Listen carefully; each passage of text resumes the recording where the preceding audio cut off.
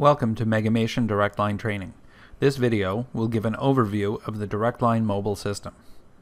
The mobile system runs on any HTML5 compatible browser.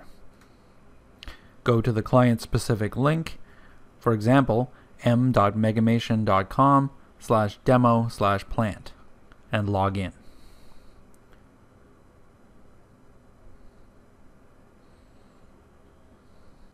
The main screen of the mobile system is adjustable depending on screen size and layout of the device in use. On the left is the menu of options available to the user. This list is customizable in the Directline Security module. View a list of work orders by tapping Maintenance, My Work Orders. This list will show all open work orders issued to the employee logged in. Choose a work order by tapping on one in the list. From this screen, view information such as work order status, building, and equipment to be worked on.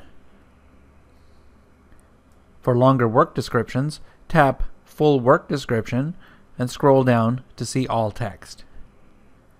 The Material and Labor tabs show any labor and materials already applied to the work order. See the Adding Materials to a Work Order video for details. To add labor, tap Clock In. Confirm the date and time, then tap Clock In. Note, a user can only be clocked in to one work order at a time.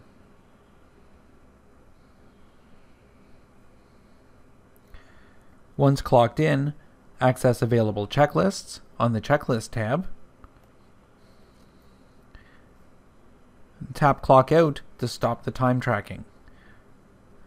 Work time is calculated and can be edited if needed.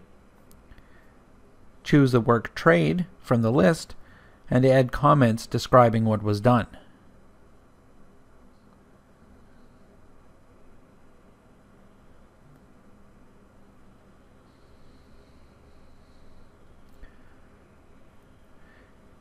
If the job is finished, slide the Ready to Close button to Yes.